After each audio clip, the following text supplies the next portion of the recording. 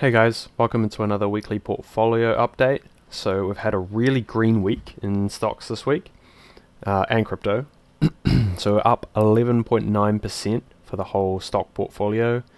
The crypto portfolio is up $500, which is 31%, which is huge. But obviously we're down crazy amounts last week, so kind of got to regain some of that ground. We're still down from 2 weeks ago. And yeah, total gain, rather loss on stocks is negative 24,337, or almost 40%, which, yes, is huge. Huge loss at the moment. Net worth is up a little bit this week. And yeah, so remember that 11.9% figure when we look at how the indexes performed this week. So 6.7% on the S&P 500, 8.5% on the Nasdaq, which is a huge move, and 6.5% for the Russell. So these are some huge moves out of the indexes here. Like, they're really big moves upwards from the bottom. Like, even though obviously we're still down a lot, like these are some sharp movements in a really short time frame. So yeah, I mean, it's pretty interesting to see this kind of movement over a full week period. Like, are we having a fake out, or are we potentially seeing like enough stuff priced in that finally the market has to come back up again? Personally, I do think there's still more downside ahead, because we're probably going to get a few more negative quarters, and that would put us in a recession. It's just seeming like what's going to be likely. Obviously, because I know that, everyone else knows that, so it might already be priced in. But you know, I was watching some, I think it was Meet Kevin was watching one of his videos, and he was saying about how there's only about a 60 to 70%, or no, around 60% likelihood priced into the market, which usually there's like an 80 to 90% likelihood of a recession priced into the market before a recession actually happens. So yeah, we could see more downside in terms of pricing in the recession. But I mean, that's also nothing statistical that I'm offering there. Unless you want to go watch Meet Kevin's videos, then I might get a bit more information on that. Yeah, looking at my stocks this week and how they performed. So yeah, we've got them all here. This is the portfolio as it is in Yahoo Finance. So I've just populated all my stocks into here. Yeah, still massively destroyed across the board. Like, these are some very large downward numbers. But yeah, you can see the day changes here, and it was pretty much the same for the whole week. Like, everything was pretty positive. And yeah, going into my individual stocks here, 8.6% up for the week on Corsair. 14.5%, almost 15% on Tattooed Chef, 32% on Palantir. That is crazy. Yeah, I'm really gutted that I haven't been able to put money in recently. I don't have the money. I recently just had to spend $1,000 on my investment property. Needed to do a little bit of landscaping, so it was an area that the weeds were just growing out of control, and like the rest of the property has been nicely renovated, but there was just this one corner that I didn't have time for right at the end of the renovation. So yeah, just almost finished that now. Still got to spend another couple hundred on some stones and filling up that area. So that'll probably be one of my last financial liabilities coming up soon. Pretty much paid for everything else I need to, so money might start flowing into stocks again soon, I hope. But I'm also changing jobs, so I'm getting a pay cut for like 4 months before I get my pay rise, because I'll be under training. So yeah, hopefully money's going into stocks sometime soon.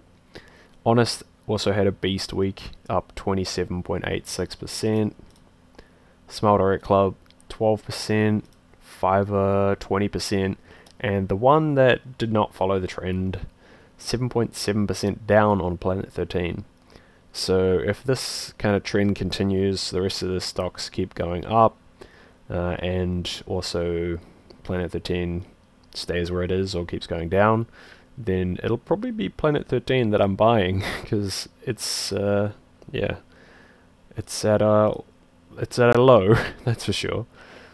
Not quite an all-time low or anything, but it's at a long-time low. Like, it's down 83% from highs, all-time highs. Yeah, so when my money starts coming through, if Planet 13's still down, might be buying some more Planet 13, especially if these stocks are still up.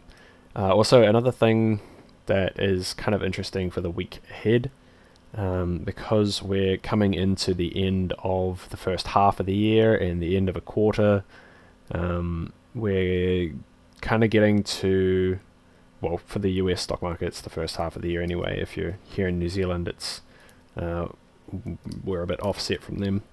We're only first quarter into the year from end of financial year, but a lot of portfolio rebalancing is done around ends of periods and stuff, or starting the next period. And I was watching it in, again, Meet Kevin's video. He was saying that there could be, or actually it might have been Jeremy from Financial Education, there might be some rebalancing this coming week due to some larger funds that have a certain weighting that they have to maintain within asset classes, and because stocks have been falling so much recently, that means they need to sell off some other assets that they have elsewhere and put that money into stocks, because they are currently underweight on stocks, meaning they don't have enough money in stocks, which makes sense. Like, logically, they need to do that in order to, like, make their, well, like, what they do, like, whatever their policy is, like, we keep 50% stocks, 50% property, or whatever, something like that. They need to be able to maintain that number. So yeah, potentially could see some money flowing into the stock market next week, but then again, I wouldn't consider this to be the bottom or anything, so it's really hard to say where anything's going in the short term. But over the long term, yes, I'm bullish on crypto and stocks and everything. Bullish on inflation. Yeah, this is the S&P forward PEs graph. It's got the 500, so the red line is large caps, green line is small caps, and mid caps is blue. And yeah, if we zoom in to the most recent point plotted on here, so this is as of 2 days ago. It's really actually quite hard to see, like, what's going on in here, but regardless of, like, where exactly we're at in there, we are very low. Very low. We're, like, close to COVID lows in terms of forward PEs for the stock market. Some people would argue that we're going to see some earnings misses and a lot of companies adjusting forward earnings downwards, so these might not be the true forward PEs, but yeah, I guess we'll find out over the next coming quarters. Still looks pretty lowly valued. Yeah, and crypto obviously went up, which is nice. It was heading downwards very far, very fast, so I'm glad that it has come back up. My mining never reached unprofitability, which is good. So I've been able to mine the whole way through. Yeah, although I wasn't making much at the bottom there. Yeah, that's pretty much all I've got for this week's video though, so leave a like, comment, and subscribe to support the channel, and have a great day. See ya.